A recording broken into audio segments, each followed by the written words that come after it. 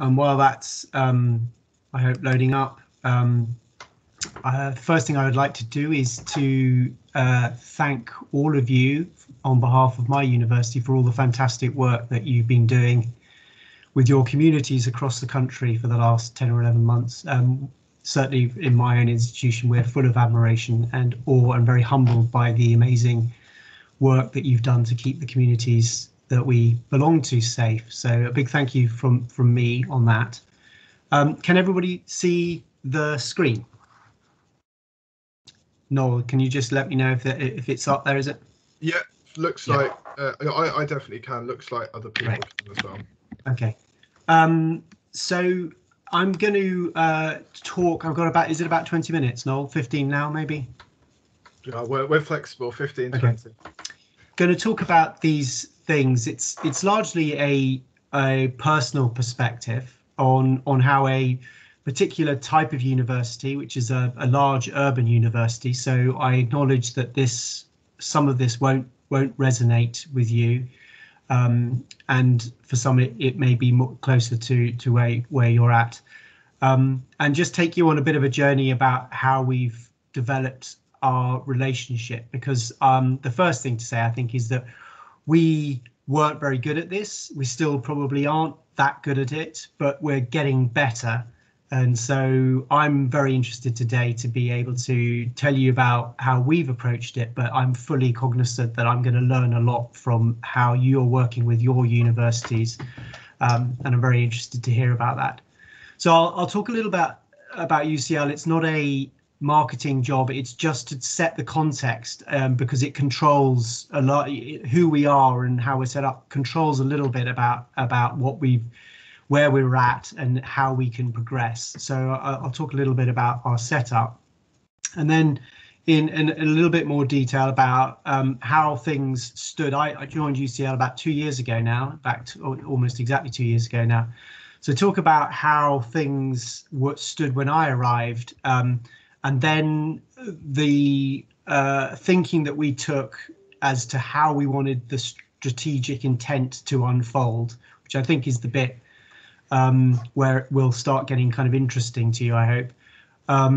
So we'll talk us through what we wanted the relationship to look like, and how we interpreted that. I'll go through some very sort of personal lessons that we've learned. Some of that will be bleeding obvious to you, and some of it might be interesting.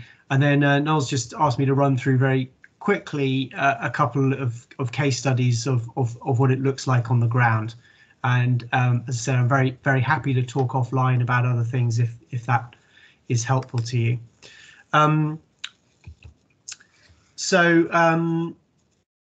About UCL, the first thing to say is UCL is a large university in a large city. So we've got nearly 50,000 students and about 9,000 academics. It's an institution that is based largely in Camden, in the Bloomsbury area of London, but of course we are opening a new campus in East London, and that's important because it's allowing us to think about how you might build relationships with the community from scratch.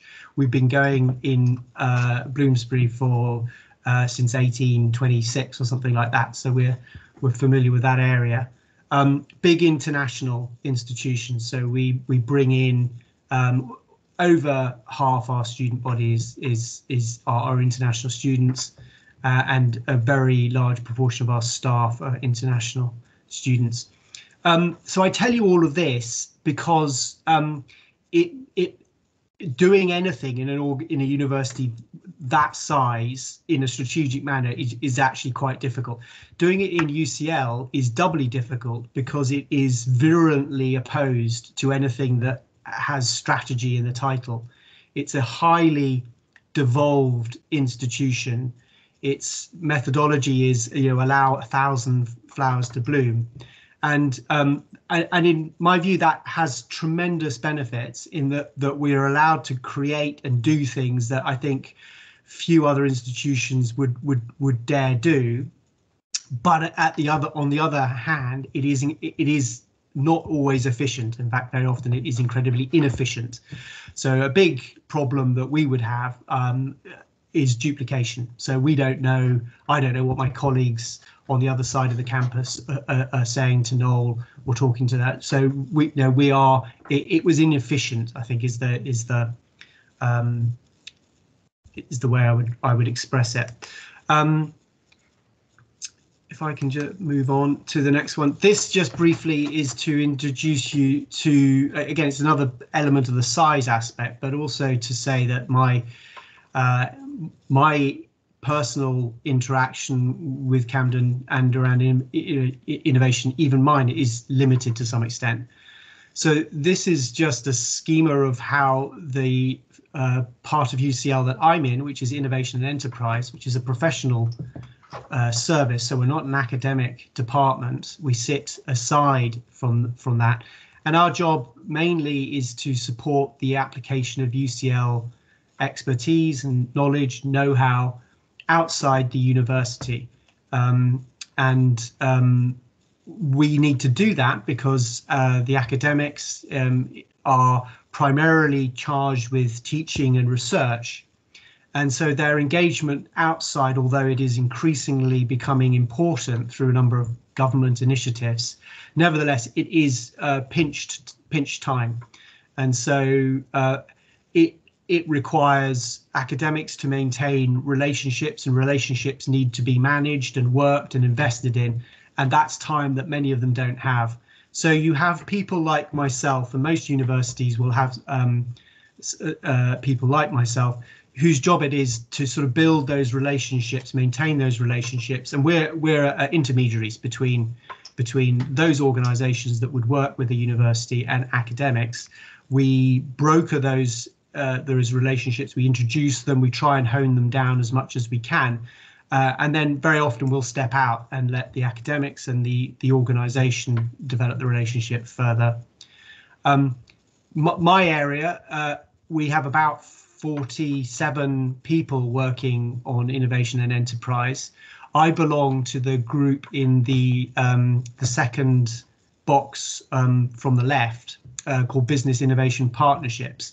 And so my job is to build those relationships. But you'll see, looking along, if you can read there, that we have other ways of doing the same thing. So our entrepreneurship group, for example, is applying student knowledge and know-how in the form of startups and companies. And we do that again with Camden.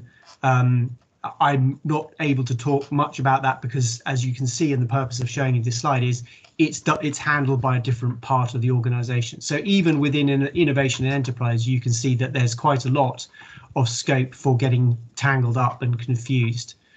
The two boxes on the right hand side in red are subsidiary companies. UCLC is a consultancy group, so they will aim to commercialize research, and that's important that they are part of the family but separate. So my obligations as a partnership manager for the public sector is not to make money for the university and not to sell research, which is an important distinction. If we need to do that, we'll put that through UCLC. And UCLB is another subsidiary that looks at coming at it from the staff angle to commercialize intellectual property, so make companies that we own, the university owns, using academic staff IP. A little point here that sometimes might help you if you're not aware. Students at a university own their IP, so their ideas belong to them. Staff, their ideas belong to the university. So we tend to treat innovation coming through those different routes differently. So a student with a startup company, we have no stake in that company.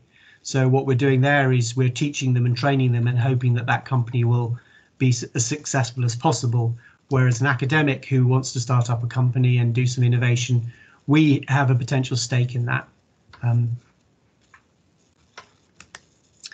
So how did things stand with Camden? I don't expect you to read this. It's never intended to read this diagram. I'll talk you through it, so don't worry.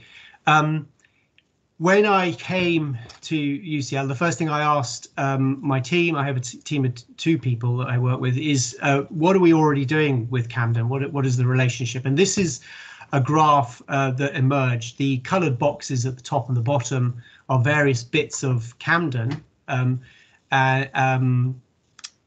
Is that right? Or I can't read it. Either that or the boxes in the middle are various bits of Camden. The bit that I'm wanting you to pay attention to is the lines in between. And all this is saying is that the relationship was incredibly rich already. We're already doing huge amounts with our local authority, but that it was also very confusing. And the challenge I always set myself was how would I explain if the provost asked me in the lift to say, well, what are we doing with Camden? How would I explain this in a couple of minutes? And it'd be very difficult. So I took the challenge to try and make this a little bit more strategic, but I was very clear that I mustn't interfere with all of the very good work that has been built up for many, many years going along, because that would be really, really bad. So we had a delicate balancing act. And this is how we formed a strategy around it. I work I think in pictures. So this is a tree house. And so this is ideally what we kind of wanted the relationship, not just with Camden, but with all our external partners to be. The treehouse is UCL, and the trees extending in all directions, as far as the eye can see, is the context, London, for example. And so the point being that there's all sorts of stuff going on across London. It's very rich, and you can say in any context, in any city, town, or urban environment, or rural environment, all sorts of stuff going on. We wanted to be sort of prominent, sticking above that, something that you would see, and in particularly what we wanted this particular image to be is what Georgia Gould would see, who's the leader of our council, when she looked out the window. She'd see UCL and she'd think, let's go to UCL. That's how we wanted the thing to be. And what we liked about this imagery was that the second picture there, underneath that treehouse, I have to be honest, it's not the same treehouse, but you get the point. Underneath the treehouse is all this stuff still going on. And that's the relationships, the partnerships, the academic connections that have already been made and that we don't want to jeopardize or interfere with. And what's actually happening is the platform, the treehouse, is sitting on top of that. And if I can be poetical, it's drawing its strength, if you like, from that, but it's not changing the direction in any particular way. But when it exists and is created, it rises above all of that and becomes a prominent landmark that people can see. So in a kind of word, what we wanted to be is visible, so that people could see us, and in particular our local authority could see us. I'll come on to the challenges a bit in a minute, but we also didn't want to constrain what was going on amongst our existing relationships and partnerships. And a further aspect to this kind of approach, this treehouse, or what we ended up calling it is an engagement platform approach, is that they are flexible. You can build a treehouse of any shape or size depending on who it is that you want to see it. And so we'll come on and talk about this in a little bit more, but for our local authority, the platform seemed to be best described by an MOU, a Memorandum of Understanding, where if you change the lens and you're the Mayor of London, we have a mayor, the approach would be different. They're not really the MOU didn't seem the right way approach, and I don't think that the regional authority would have wanted to go down that approach. So what we call the teacher's pet is the platform where we are sticking our hands up and trying to address issues off our own bat that we know the regional authority really cares about, and so we work through the mayoral strategies to do that. The question mark under 3 is merely to indicate that this could go on forever. There's different types of platforms for different types of organisation. Just to give you a sense of how it can be extended. Another part of my remit is to make partnerships with the professions, the professional bodies, the institutes and the Royal Societies and the membership associations. And there, the platform, we think, is about a process of showing them some of the research that we do, giving them a little bit more insight and talking them through how they can apply that in their own professions, in their own sector. So going a little bit beyond what we would normally do in sort of expecting people to know what the research can do for them and coming to us and asking for something specific. Here we're going to them and saying, let's work through this research together and see how it fits with you. It's a very different set of challenges, but in our minds, it's creating that platform. It's let's go to UCL because they're doing this interesting way of thinking about our problems. So that's broadly how we kind of framed it. So so some of the things that we've learned along the way. So these, again, I preface this by these may not work for everybody, and for some they may already being done. In fact, I suspect many of you will be doing this. I don't claim that UCL is anywhere near the head of the pack on this, but just in case some of this resonates, we thought it was really important for the local authority and any partner that we work with to know what they want from us. That's easy to say, but the idea of the glimpse model is very much about going a little bit further and explaining what our research might mean for people working in a different sector. So I think the model very much in the past has been you perhaps make a connection with the university, you go and have an interesting discussion with an academic, and then the follow-up is the academic sending you a PDF of their latest piece of research. You don't have time to read it. It's probably difficult to understand anyway because it's written in academic language, and the discussion stops there. So I think what we've realized is that it's our responsibility to help people understand and to work with them to understand what our research might be able to do. So just to give you an example on that, the use of artificial intelligence, quite honestly, we don't know really how well that might work in local authorities, what its potential is. We can see people using it already. So the goal for us is to kind of work with Camden to understand what they might want to use that technology for, and then put the challenge on us to say, well, can you do that?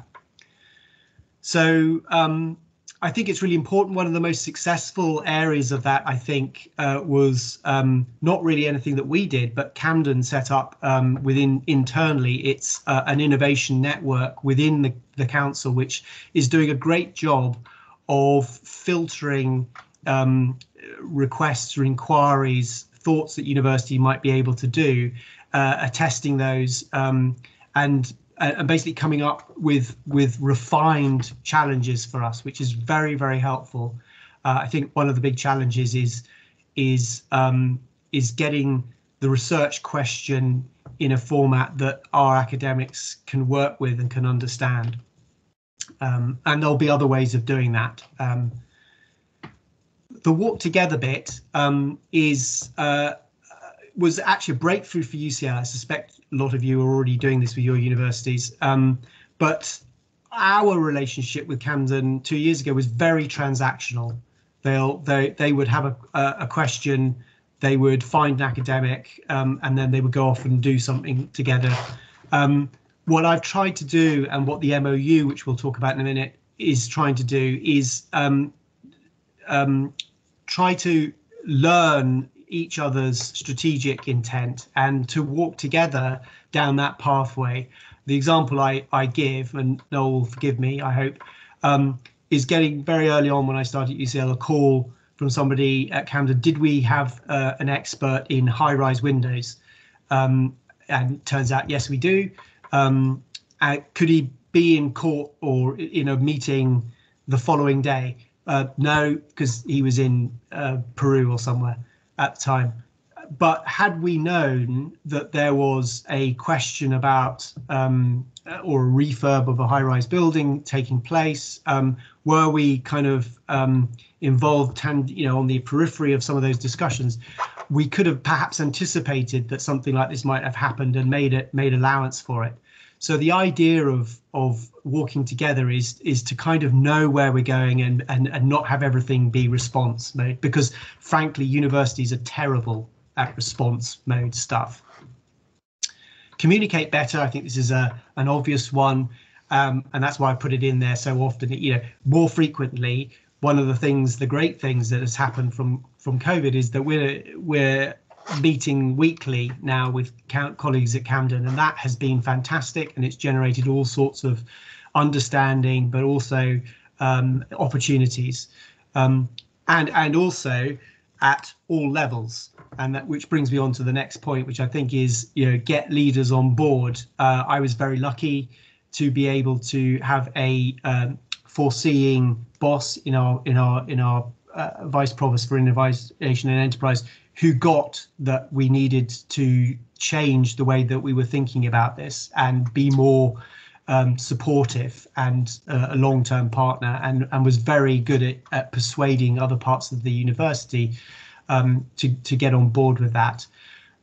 But also don't forget everybody else in the equation, because it's not going to work if it's just a leadership. It is a holistic thing that you've got to try and create.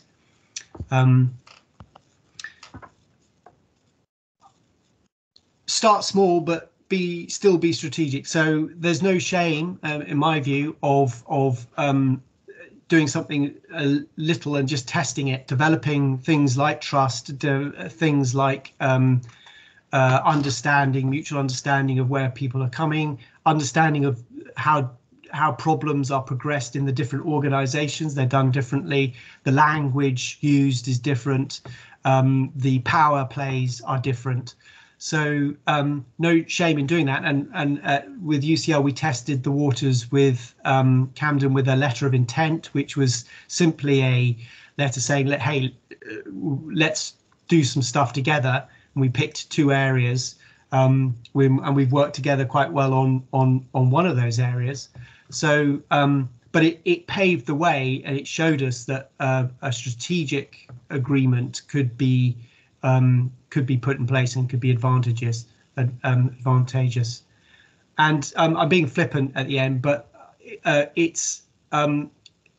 cannot be avoided to say that the coronavirus pandemic has engendered a great deal of cooperation and communication and working together. I think that we have somewhere north of 15 discrete projects that have started in the last 10 months, often very little things, but that we're working together on, which I think is fantastic. And certainly at UCL, we're trying to think of ways in which we can perpetuate the sense of crisis without having actually COVID.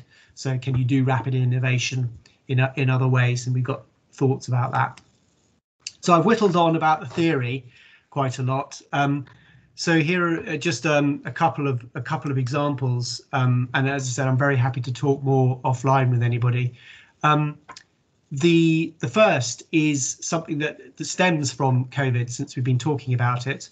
We call it the Rapid Evaluation and Learning Service. So in the first call that I made to Noel shortly after March the 23rd, we were in a difficult position, because I knew that most of my academic staff were not really able to do much because they were desperately trying to figure out how they were going to do exams, how they were going to move the rest of their teaching online, how we were going to close the university down. So I was saying to Noel, we'd like to help, but I'm not sure we can do it now. And Noel's response was kind of music to my ears, which was actually we're already past that. We're already doing what we need to do. What we're going to have is some interesting needs further down the line, 2-3 months down the line, as we redesign, re-engineer a lot of our services very rapidly. We'll need to evaluate them, and as we come out of this, at that time we were expecting it not to be as long as it has been. We'll almost certainly have a shortage of that knowledge and understanding internally. So what we did is set up a pro bono service which supplies or connects Camden colleagues who are thinking about the evaluation and how to do it of a different service, connects them with a group of volunteer, both professional services and academic staff. We now have, I think, about 11, to give them some information, advice and guidance on how to do it. So they don't do the evaluation itself. We haven't been able to get to that point, but they're able to help our colleagues in Camden frame how the evaluation should go, what might be the best approach and things to think about. And as the time of writing, I think we've had about 13 cases of that going through the system. We've just extended it now to the end of the year. And they include evaluations on adult social care, finance, family support, I mean, across the whole area. And it's been great. And I think it is an example of we feel brilliant being able to offer it. I'm hoping it's providing really useful support to our colleagues at Camden. And then the MOU, which I've been alluding to. So it's as I said, it's an attempt to create that treehouse. The nice thing about the MOU is it allows us to agree a common agenda, which is what it does. But it's non-binding, which makes the legal people at UCL at any rate quite happy. But the process of putting it together has actually been really, really helpful to us as we've looked at how much we've actually got in common.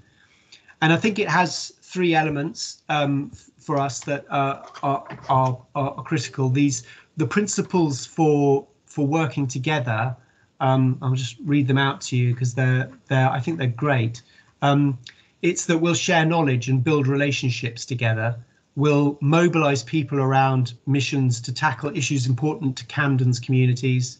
We'll provide opportunities and build the infrastructure for people to work together. That's really important, the plumbing. We'll look for opportunities to extend our partnership to others where this supports our mutual vision. And we'll make sure at all times that the work and the strategic partnership is making a difference to the residents of Camden, not to us, not necessarily to Camden, it's Borough Council. So it encapsulates, those may seem simple words, but for UCL, the idea that we're going to be listening and acting to others is actually quite a profound change. Universities, I think, in general, have thought that they create knowledge and then it's for other people to use that.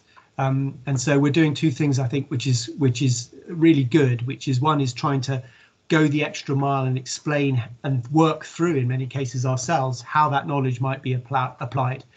And B, we're listening, we're taking our lead from Camden, not the other way around.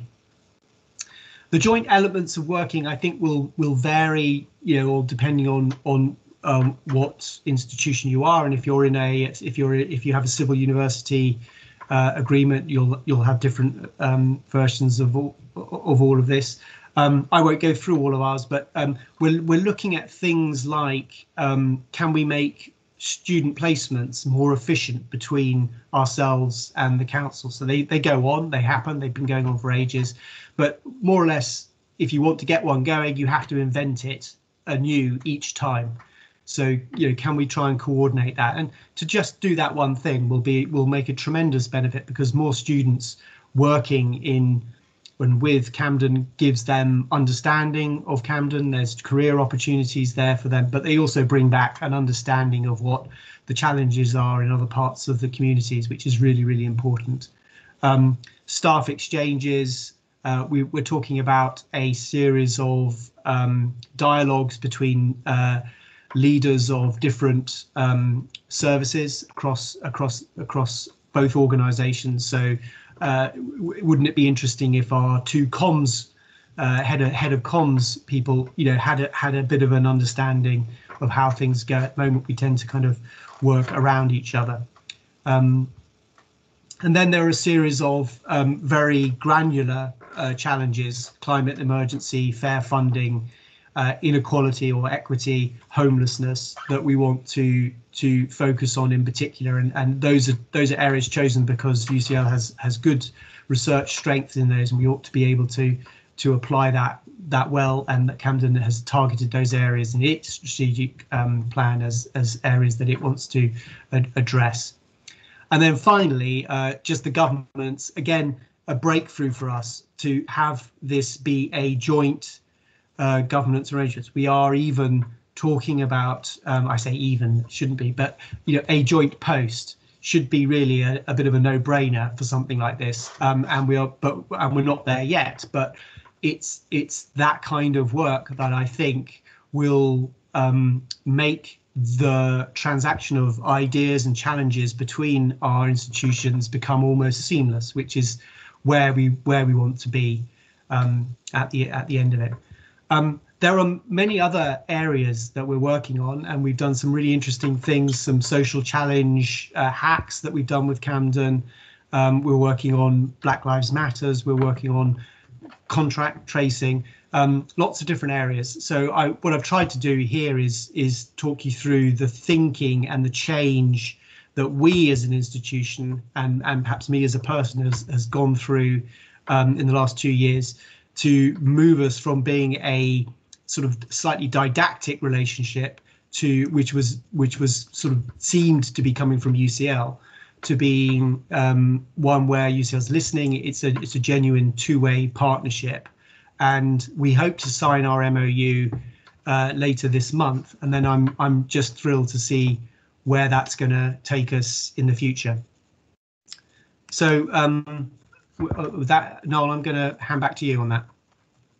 Great, thanks, Michael, and thanks for that kind of very, very personal take on the kind of on the relationship between UCL and Camden. And as someone who's been working with you on this from kind of the council perspective, I think it's always really important with any organisation, not least as kind of complex and multi-layered as UCL, and and as councils we are as well, to kind of to build those strong relationships and then actually turn them into visible impact. And the kind of the example you gave about the rapid evaluation service is a really great example of something that we're able to kind of scale up within the matter of weeks. And I think that's down to kind of to the relationships and to both organizations not just thinking strategically, but like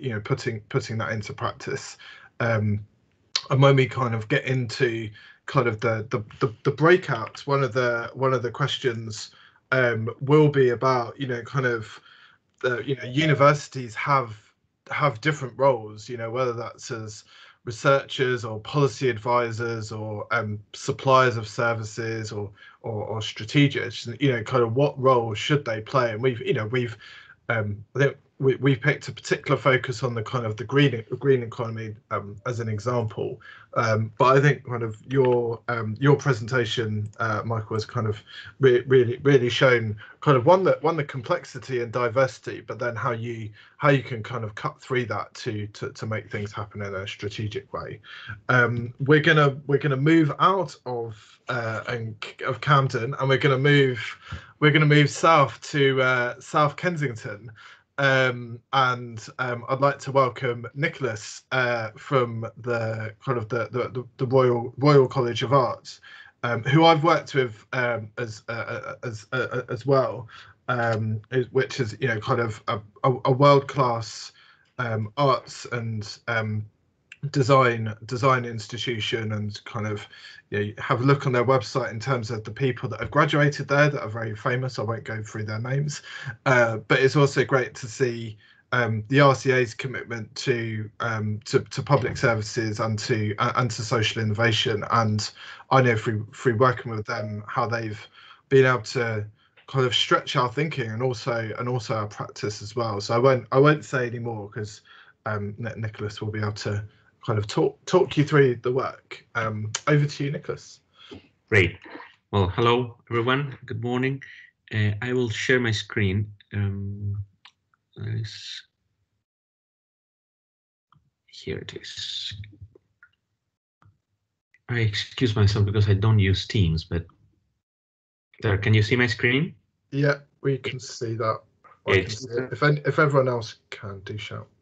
Yeah. Great. So, well, thank you for having me, Noel, and I'm glad that I could be here. And at the presentation I created, basically, first, it's all about explaining who we are and what we do, because it's when we say service design, it's kind of an emerging practice that is difficult to perhaps to understand. So what I'm going to do is first I'm going to just walk you through what is the RCA, then what do we do in service design, and then if we have some time, some cases. I have some videos, but it seems that the audio is not working, but I can send you the links later. Perhaps to introduce myself, I'm Nicolás Rebolledo. I'm from Chile, based in London, almost 10 years now. I'm an architect by background, and my expertise is in using design for public sector innovation and social innovation. I have a PhD at the RCA, and also an MA at UCL in technology entrepreneurship. So it's all about combining public sector innovation with an entrepreneurial approach towards innovation. So the RCA, as Noel was saying, is a very old university, 180 years, founded in 1837. But for the past 5 or 6 years is the #1 art and design school in the world. We have three campuses. But I think what is interesting for the talk, and I think for me this was really important when I joined the RCA, is that it was founded back then in 19th century, and this is Hyde Park, the Paxton Crystal Palace thing, and it was founded as basically as an institute, the Institute of Design, to combine craftsmanship and art with the technological improvements, I would say, of the first and second industrial revolution. So the definition of art in this case is more around the human capacity to connect lifestyle and people with technology and science innovation. And I think that has been at the RCA core for a long time, just from the beginning. So starting from this exhibition into, some of you might know, the Festival of Britain after the war, again using design to connect the industrial developments and the future thinking of Britain with people and lifestyle. And this is very important to us, and particularly in design research. During the second half of the 20th century, the design research units who did work such as designing the bed of the NHS, or the brand of British Rail, or the Victoria Line, for example, using design at the service of public problems, and creating, I would say, that environment where people live and services that people use. And also just an example of another graduate of the RCA, the designer of the London bus, Thomas Heatherwick, on the early 2010s. Now the RCA, the School of Design, combines almost 10 programs: products, fashion, and others, and service design.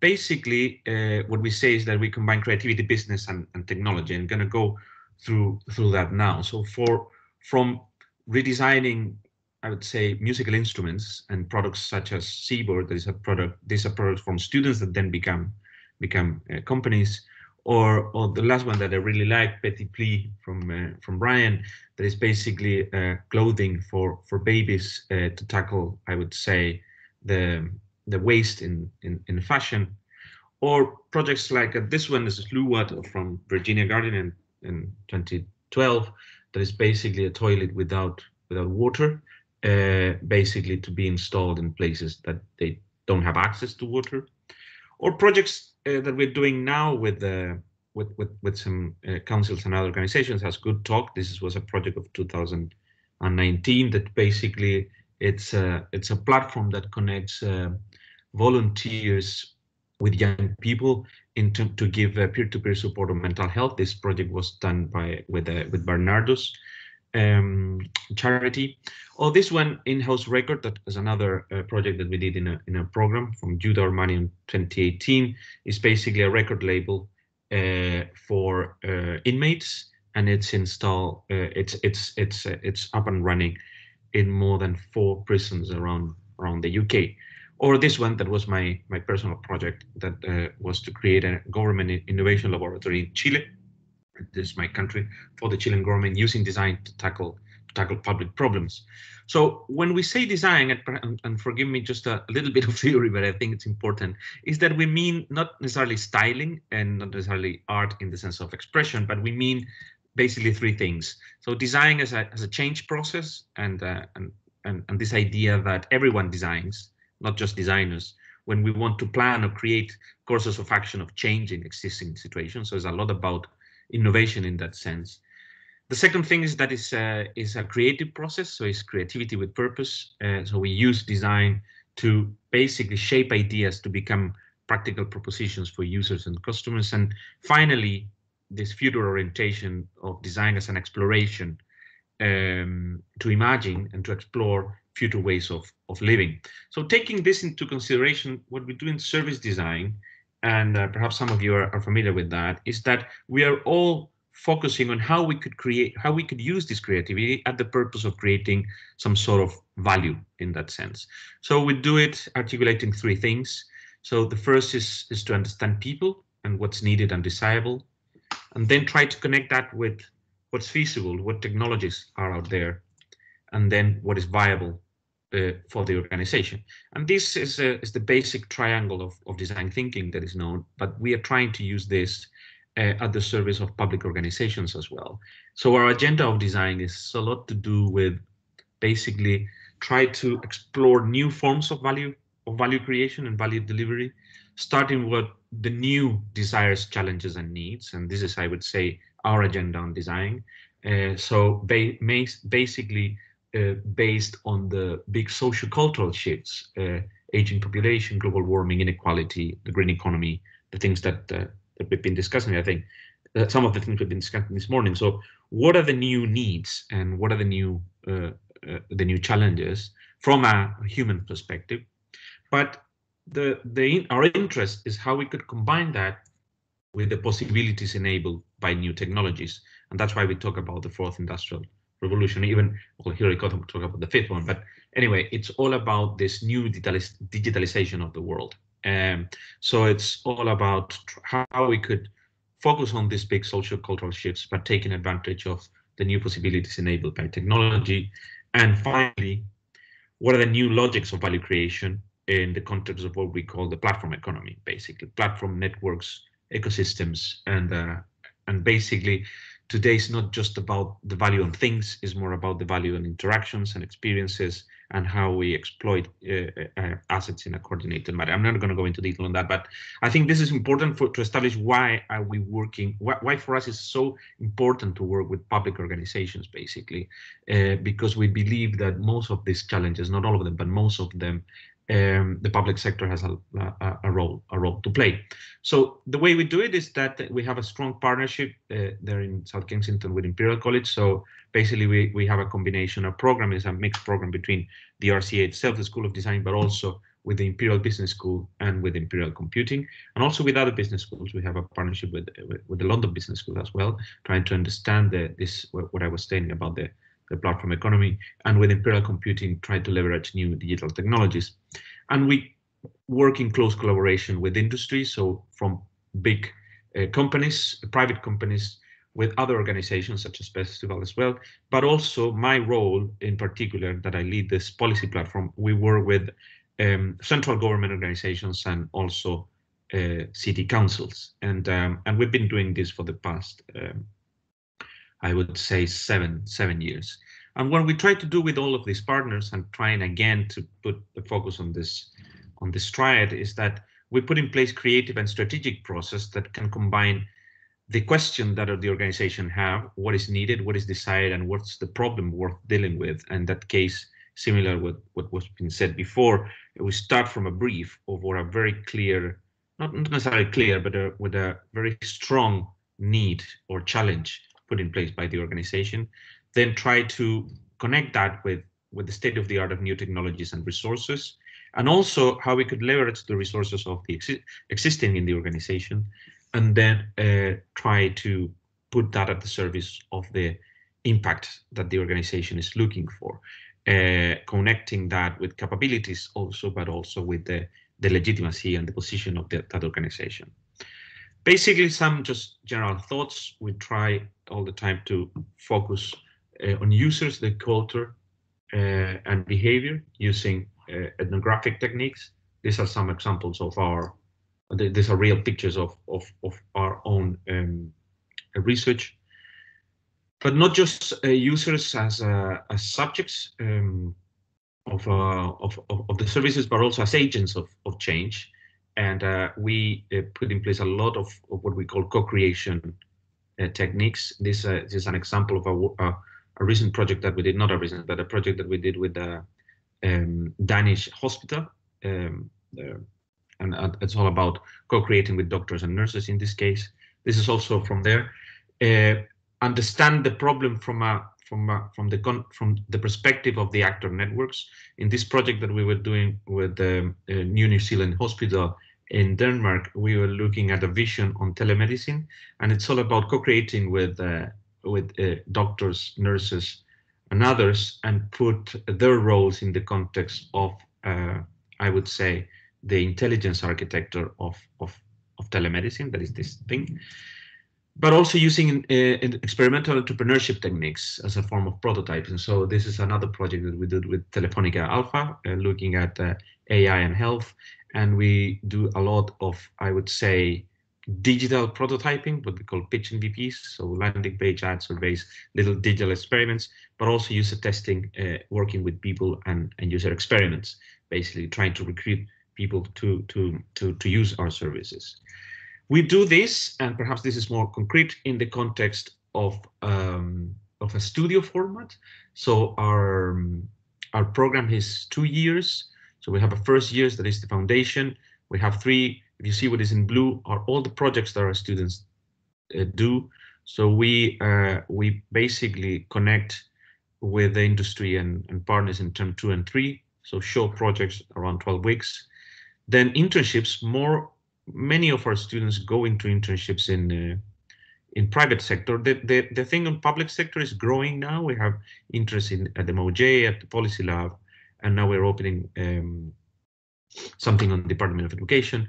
And then term 4 and 5 is a whole year that we put in place. And I would say the capstone projects, that's not the name that we use, but I think that's other universities use to use that name. We tried that to do it in connection with partnerships. And we have 3 kind of projects, I would say. I did the slides for today because various formats. So one kind of projects that we do are what we call speculative projects.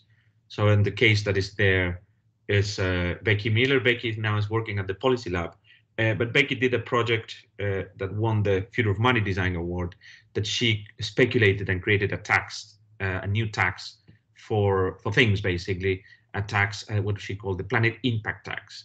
And when we say speculative design are these visions of future services, what if we were to create this kind of taxation connected with the planet impact that products have? What might happen? And so those projects are more in the art, creative, critical thinking area. And I think that's growing at the RCA a lot. So use design to create provocations and then discussions about things. Then what is in the middle is, at least what I'm most involved in, is that we create startups, I would say, startups that are socially driven or privately driven, as the one I show you about the Lou and in-house records that I'm going to show in a minute. And this what Judah did that is now implemented in prisons. And then we do, and this is also growing. The startup is kind of constant. We have 2 or 3 students every year that wants to go and do their own thing with partnerships, with establishing partnership with other organizations. But what is growing a lot, and I think perhaps it's for the generations of our students, is that we set up projects with established organizations. And the one that, for example, in this case, Charlotte Fontaine, she's working now in Public Health England. And she started, her final project was to work with Medicine Sans Frontiers, with doctors in particular, designing a very specific touch point that was the handover process between the missions of the doctors that goes to different countries. So a doctor goes there and has a time of 6 to 1 year time, and then the handover process for the new doctor to arrive. So very, very specific, I would say, touch point and challenges inside organizations. And I think that is growing. A lot of our students that have this very social, so they're very socially driven. They use this project to explore a field and then move and find a job, I think, in the area. In the case of Charlotte, that she's now working in Public Health England. So if I have 5 minutes, some cases, I hope this works. The in-house record that I was just telling you, I want to show you a video of what this is. That is a record label inside prisons, created in conjunction with the inmates, which seeks to enhance the musical talent of the participants and offer them new opportunities for professional development. And the whole point is to reintegrate them into society and stop reoffending and violence. I'm going to show a video that is just a kind of an ad of this. Our prisons have high levels of violence and low numbers of prisoners learning work skills. We have a super high reoffending rate, and we've doubled the number of prisoners in our prison since 1995. Violence and unemployment in prison are higher than they have ever been in the last 100 years. And the cost to the UK government is around £15 billion per year. It's a complex story. Something had to change. Sometimes the simplest things can make a difference to the big problems. Like a record label. In-house Records is a record label launched in prison and run by prisoners. It's the first of its kind in the UK. Possibly the world. It's a label for change, helping prisoners learn new skills and repurposing old ones. And giving us the opportunities to show that, in time, with support, people can change. Our music does not seek to glorify criminal lifestyle or negative behaviour. The prisoners give up privileges in order to work hard on making the label successful. Which is especially difficult in such a competitive arena as the music industry. And proceeds from our sales are donated to victim support. In-house Records is a label that is making a difference to a big problem. Benefiting our neighbourhoods, creating safer communities, and fewer victims of crime. We are making huge positive impacts in the prisons we operate in, and we're making a real difference on the outside too. Reducing reoffending and creating job opportunities. In-house Records is more than just a record label. Our vision is to see safer communities, fewer victims of crime, and people leaving prison with skills that will prevent reoffending and secure work with dignity. What we have achieved so far is truly amazing, but to go further, we need your support. From following us on Instagram to supporting our ethical and sustainable apparel from our online shop. You can also give to our preventative work on the outside. This work takes place in our own unique and innovative record shop hubs. Dangerously positive. We are In-house Records. What is interesting of this project, I think, is that it starts from a public problem. That is this violence and unemployment, and key facts key policy facts, I would say, in terms of making this relevant. I think it's important to say that this also started by the connections that we have with MOJ, with the Ministry of Justice. We've been working almost for 10 years. And the founder, our student Judah, he was working already with prison industries. So that connection was already in place. And because of his connection with prison industries, Judah has this key hypothesis, I would say, that he spotted that inmates have talent, basically, and they were kind of savvy in terms of management stuff, but also saw that music was a door. And he's already have the connection with the music industry. I think it's important to say that the work that Judah was doing already with prisons was in prison industries, creating merchandising for Fender, for example. So the job was all about creating little hand jobs. And he saw the opportunity with the support of MOJ, basically to leverage or to create a new kind of work environment for the inmates.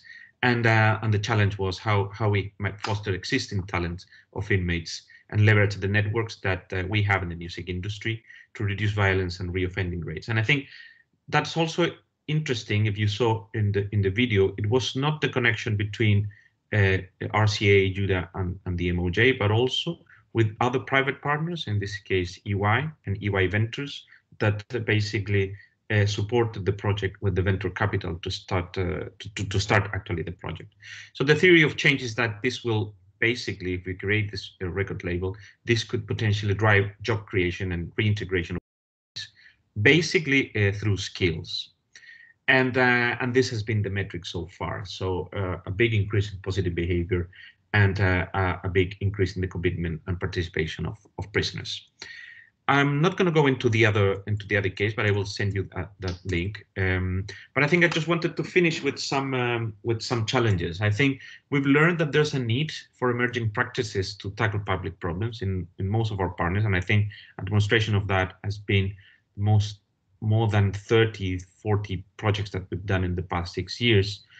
Students and staff, as me, that I used to be a student as well, we are committed with the new challenges, but in this case, from a practical perspective, in this very brief talk, that our approach, even though that we are a university and we're an academic institution, our approach is really concrete and practical. And I think that's the art element of it. And I think from our partners, there's a very clear value. They see the value in the mindset and the skills and the delivery that we have. But some of the challenges that we still have is that there's some mix between skills, experience, and implementation that all the time we need to choose when we work with partners. What is the main focus?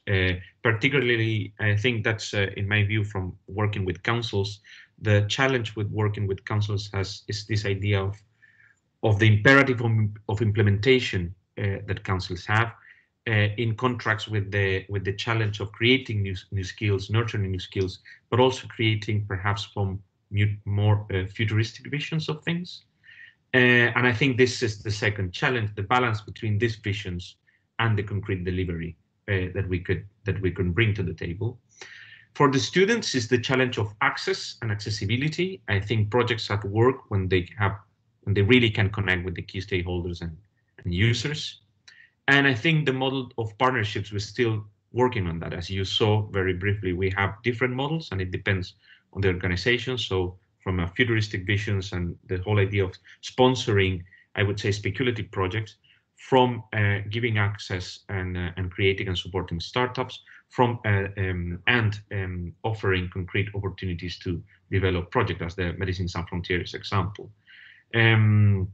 However, we are open for experimenting. So I think we still are in the process of exploring what's the best model, and I think we're really willing to work with all of you. So thank you. This is our Instagram, and here's my details.